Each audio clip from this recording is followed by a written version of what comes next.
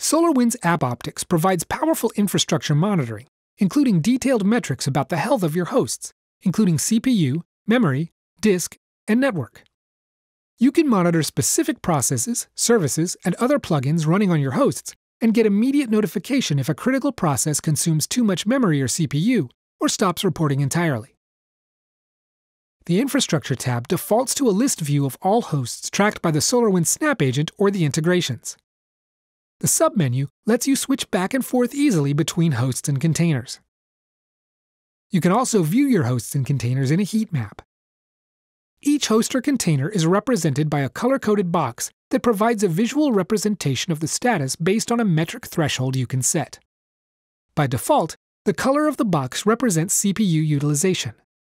You can filter and group the host name or list using tags. If you assign a group of hosts or containers to a tag, the list will collapse and the group will be displayed by the tag value.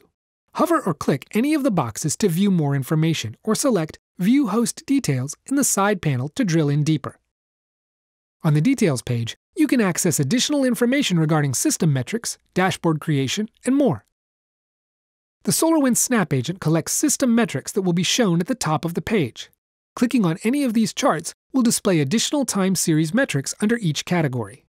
If you have an APM agent installed, any services that run on your host will also be displayed here.